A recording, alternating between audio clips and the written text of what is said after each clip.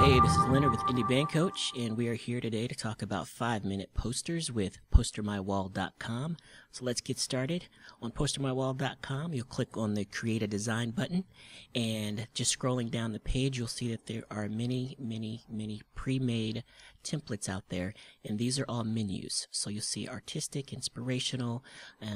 You can see, if you want to start with a blank canvas, you can do that as well. Event flyers, and you can see scrolling here there are lots of different sizes, but we're going to start with the concert and band flyer menu. And even in that menu there are a ton of ideas, but don't let that intimidate you. When I use this site, what I try to do is actually just find a picture, especially if I'm in a hurry, find a poster that's actually just got, maybe a picture that I can replace that's got a design that I like, that fits whichever band I'm working with. And in this case, I'm going to choose this kind of green tan combo here. It's got a nice sized picture at the top, and it's got a good band name at the top. So I'm going to go ahead and choose this. And just to give you an idea, you can add photos from Facebook, you can add a stock photo or upload from your drive, you can change the text. I'll show you adding a schedule here in just a little bit, clip art, and you can also do some editing with the background. And over on the right are just some more design elements. Again, we saw the menu where you can actually resize your design on the front page. It's also here within the actual template, and as well as the background, we can go crazy and have it be whatever color scheme we want. And speaking of colors, I'm not a real big fan of this green, so I know it's a good compliment to the whole thing, but I just kind of want to take it down a little bit, so I'm actually going to click on the picture and choose a different filter for the main picture, and then we'll change the picture itself. So I'm kind of liking this tan filter, it matches just a little bit better. So now I'm going to go ahead and replace it with an image of a band, and this is actually an image of an artist I'm working with, Julia Kahn. And let me find the one I'm looking for. Here we go.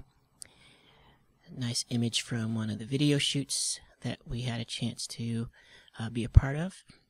And as you can see, once you upload your picture, it actually puts it in the same exact place of the picture that you replaced. So it's a great way to kind of already know what it's going to look like. But what I'm going to do is I'm going to crop it just a little bit because I want it to be a little bit more focused on the artist and not just on all of the background. There we go, just a little bit bigger. I like that. And now I'm just going to kind of tinker with it a little bit. Again, this is a 5-minute poster. This is, you are in a hurry, you've got stuff to do.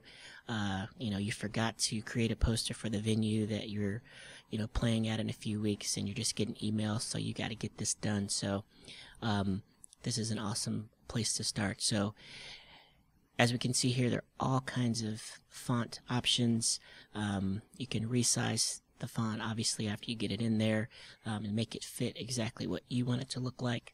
And I'm going to kind of go with this and resize it, move it down just a little bit, and that makes me happy.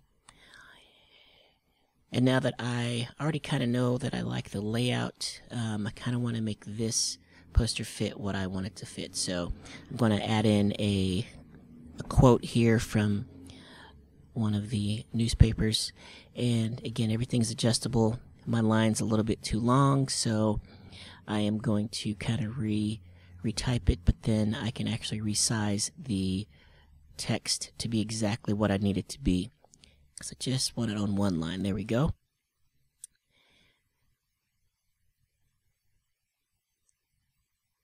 And now we will go ahead and change our venue information. One of LA's top venues, and we're going to say that this is at the Mint in LA. Again, the text is just a little bit too big. The placeholders are not the easiest to move, but it's okay because I just want to resize the text. And now under that, I think I will go ahead and type in what the address is for the venue. 610 West Pico Boulevard, Los Angeles.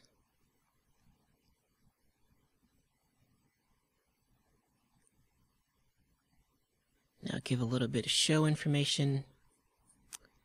You can put your ticket information down here. And again, this is just one of hundreds of templates that are on here, but as you can see, very, very easy to customize. It's already looking great. It looked great before we even messed with it, so you're just kind of replacing it with your information. Now I'm going to put juliaconmusic.net, the website, and then the website of the venue, themintla.com, and that looks great.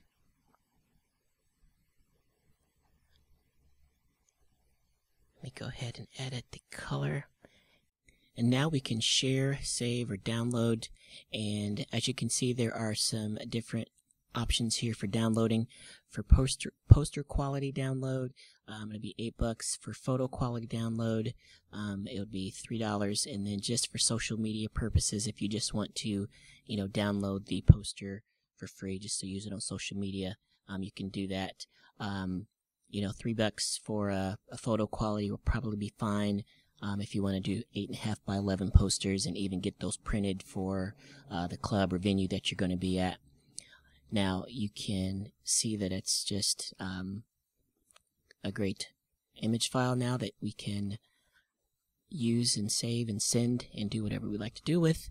And it took us about 5 minutes. Obviously I was doing a lot of talking, but it took about 5 minutes to do, and it's a really cool design. So a couple of other things that I want to show you just in terms of design, if you want to take a little bit longer, is you can start to get creative with the pictures and the backgrounds.